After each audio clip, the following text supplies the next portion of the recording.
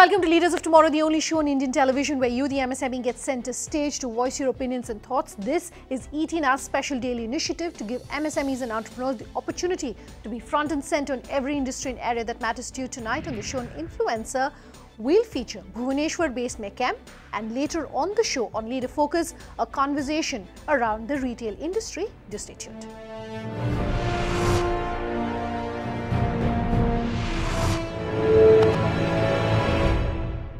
Starting off as an aromatic chemical unit, Bhubaneswar-based Mechem has now diversified into pipes and tanks for diversified industries with a state-of-the-art bulk manufacturing facility now. My colleague Pooja Jain caught up with JK Rath. He's the director at the company to talk about IP for the manufacturing industry as well as their growth plans, amongst other things. Take a listen. Mechem is a 35-year-old company founded by first-time entrepreneurs. How does a small-scale manufacturer in Bhubaneswar managed to earn a reputation for building world-class boats? Well, we are a group of technocrats who started getting into entrepreneurship and decided to choose an item like fiberglass initially, which is a new item where the concept has to be sold to people. And we tried with that with this good designs, good material, lot of sanitary items, lot of few other items which we started, but later on we had to stabilize at the requirement of the state. We found that the coastline of Odisha is so big and Chilika Lake being here, the market is so good for boats. We went into boats, we designed boats, we took consultants to design some good boats. We are into the market and we diversified from fisheries requirement to the tourism requirement, to transport departments. So all sorts of boats now we make, and we have created the brand Mechem with boat building in this region itself. It's not only Odisha, we also cater to all other states, right from West Bengal to Cochin.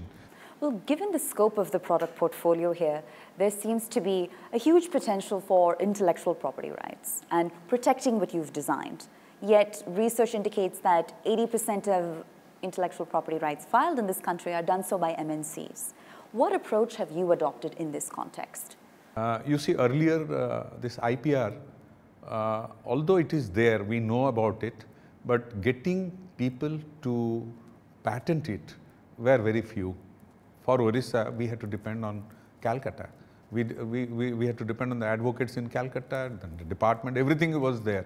But now, there is a change. Government of India has taken many steps into it.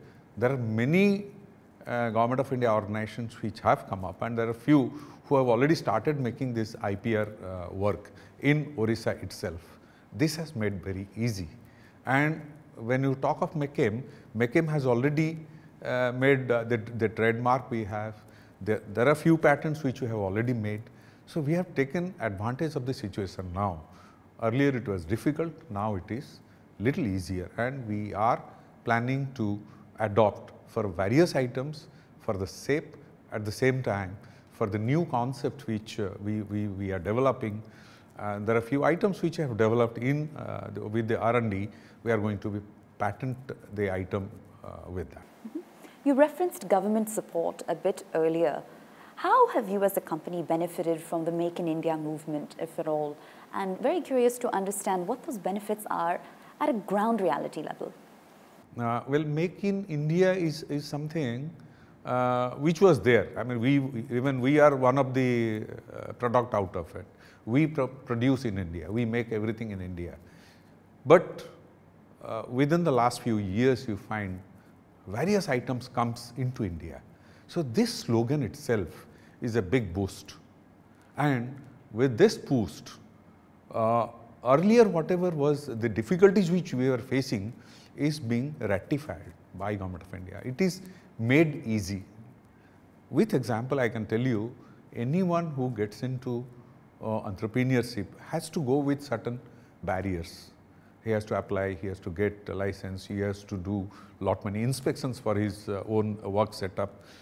Government of India has made lot of changes. Now it is little bit easy. The steps are easier. Well, how challenging is it to recruit and retain talent in such a specific sub-segment of the manufacturing space? See, the talents, you talk of the skills which are available now, they are also classified. There are certain items which you make and the skills are not available in the market, which we have to train them. Particularly when Mechem gets into business like boat building, Mechem has gone into hinge making. These are very typical skills, and we have to develop. We pick up talents from ITIs and all. Now coming to retaining in India now it's very difficult because the industries are growing up. The many industries, they need talents. They try to pick up. So you have to motivate your own people, and the motivational classes has to be regular. Without that, it's very difficult to retain. And there are many management skills which we have to develop to keep those talents with us. And we are trying, we are doing it. This company of Mechem works as a family. So we try to motivate our workers as member of the family and try to retain. How do you foster an environment that encourages entrepreneurship, that encourages innovation in this space? Particularly if I talk of Odisha itself, hardly any industries are there. Talk of the small scale industries. We do try to develop talents here, the entrepreneurs here. And a group of us, we have taken an attempt now to go to various engineering colleges, even the diploma colleges also, and motivate those students. And we try to give them ideas. And the depth of availability of technology to be implemented in the state is plenty. But the only problem is the entrepreneurial interest has to come up. That interest is something which has to be created. So you have to give examples, you have to help those people. Even the incubation centers are not many, but we try to develop those industries, or we give a facility of incubation part of it in our whatever available equipments we have to those people to develop. Now, when it comes to the manufacturing of industrial products, there are many challenges in that these products need to be customizable as necessary, durable, maneuverable, and they also need to be safe. So what sort of R&D effort have you implemented in-house to ensure that? When you look to Mechem has got experience in this line for the last 30-35 years. And as we make it, many problems which we have already faced. So our R&D is ratifying the problems in every step. And ultimately we look to make a product which has to be very safe, and there should not be any complaint any time. It has to be very useful to any sort of person who handles the equipment, or you talk of the product itself. Now let me tell you about the boats. The boats we manufacture, we always try to develop our boats as unsinkable boats. If a boat has a capacity of 30 people, we design it in such a way and we make it in such a way, even if it sinks, all 30 people and the boat will never sink. It has to float. Maybe with water, but it has to float. It can never get into the water. So designing is very important. Ultimate safety to your end users is very important, which you have to do.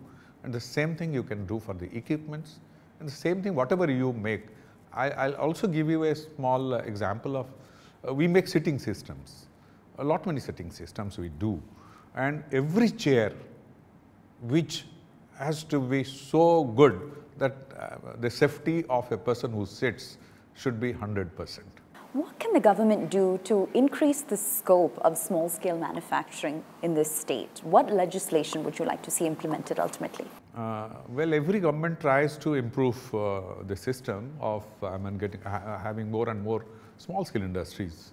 They try. Unfortunately, I should say, the state of Odisha has got all large industries, and these large industries which cannot generate more of small industries. I am talking of the auxiliary industries. I am talking of the ancillary industries. If you talk of the automobile unit, the manufacturers hardly any work they do. But the entire components are made by small scale industries, which we don't have in the state. You talk of any domestic items like refrigerators, and talk of cycles, talk of scooters, we don't have many of them, or we don't have anything of them. So that is the lacuna the state is having. But one has to try to get such a thing, because I'll give an example of any automobile industry if it comes up. Along with it, minimum of 3,000 small scale industries will be generated at any place, and that hasn't yet come. Well, you've recently introduced a new line of water scooters in India. So what's next in the pipeline for Mechem? We feel the pleaser industry is going to be 4 to 5 times within the next 10 years. We have seen boats, we have the boats whatever we make, will definitely, the new design which we are coming up, will have a much better speed and pleasure and comfort and finish and all. So we look forward to the tourism part of it, which will have excellent boats. And once you have excellent boats in the market, we know that the tourist inflow will also increase in the country. That is one. Second part is we are into waste management systems, which we design and we also implement. In a very near future, Mechem is coming out with the compost making equipment out of kitchen waste and all other biodegradable wastes. We have already developed the biogas. You can cook from the kitchen waste, whatever gases can come out. These are in our next product which we have lined up to get it manufactured here. Time for a break. When we come back, a conversation around the retail industry on our Leader Focus segment tonight. Just stay tuned.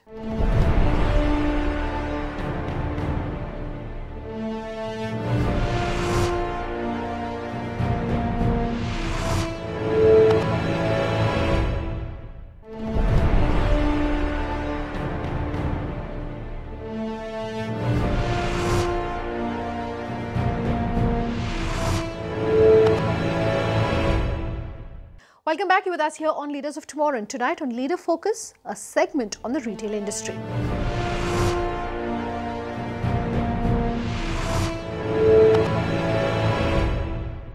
I caught up earlier with the head of Lee Cooper in India, as well as 2 entrepreneurs, to talk about how the domestic retail market is changing in India, the role that online retail plays, and what entrepreneurs need to keep in mind to make a mark. Take a look.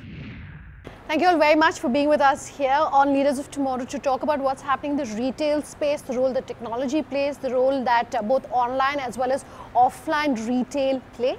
But as always, let me very quickly ask both the entrepreneurs on our interview to really talk about what it is you do.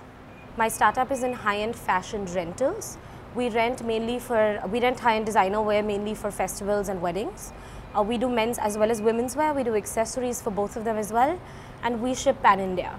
Okay. I am one of the founders of Flyrobe, which is the country's largest fashion rental service. We are also primarily into occasion wear. We are present across 12 cities in India. And we also have, given you were talking about offline space, we also have 5 stores across the country. Okay, we will talk about omni-channel in depth, but I do understand the 2 of you have questions for our expert today. So one of the first questions that I had for you was mainly a lot of people who want to start their own company as a startup, they are bootstrapped. When you have a limited amount of money or a limited number of resources, in what space should you put your most resources? Is it a particular department? Is it a field? Whether it's marketing or hiring particular people? So there's no one fixed answer to this bit, but typically anything that can add value to the consumer is the space in which I think investments needs to be done first, which brings in, one is the consumer space, second is the product, and without that the balance is never going to happen, because otherwise your last mile goes for a toss or the product goes for a toss, everything goes for a toss, I guess. So that's a balance one needs to strike. Okay. I wanted to understand from Hital his perspective and strategy around tier 2 and tier 3 cities in India versus the metro and towns of India, which is probably a high growth area for a large retail brand like Feature Group. from like a 3 to 5 years perspective? Every tier is interesting. Honestly, we have seen rocking numbers happen in tier 2, tier 3, and metros are saturated, yes, but then metros are living up to their expectation if you do the right things. So I guess India is still a market which is wide open. It depends on where you want to press the lever and pedal and, you know, just roll on, because I guess there's lots of business potential in each segment. So it's largely about your prioritization as to where you want to start first, make up a model around it, and then start rolling it across, I guess, before diluting it maybe too much. Since we were talking about omni-channels earlier, we have our own physical store in Mumbai as well. Now that we've recently started doing pan-India, do you think it's better in India to be an online or a e-commerce business versus physical stores? Which one do you think always will do better? Here I'm going to look at the way we do business. For us, we have always believed in taking the last mile to the customer, and we see an impatient India. So my personal view is I see an impatient India, and the Indian customer today wants to have the tactile feel still. Globally also, e-commerce as such is a tool to reach the customer, but it's not a replacement of any other channel. It's just that it brings in good virtues of accessibility and others. However, let's say if you look at the fact, what is today's customer like? Today's customer is impatient. Today's customer is knowledgeable. However, with all of that, today's customer is demanding, and hence they want instant gratification. So if you want to see a product, buy a product then itself, versus you go and book a product, it comes 4 days later, 6 days later, and there's a question mark in your mind that whether it's going to fit you well, or it feels well, or the color changes from what you see. There are variables added to it. So omni-channel is an enabler. Yeah, so if you can use all your existing distribution as a point of distribution further on also, then there's a unique model available. So that's a balance one is going to strike. Hital, in fact, maybe I can ask you to talk to our viewers about what your own strategy is when it comes to online retail. Our own strategy, I would not limit one, there's use of technology which is paramount, but then the use of technology is not about only online in terms of e-commerce as the thing. I think technology at the back is playing tremendous role. So in terms of forecasting, in terms of business intelligence tools, multiple things which are happening on the back end, which is able to give you visibility on the consumer's demand. Is there a potent consumer demand which has not been serviced? What's happening on that front?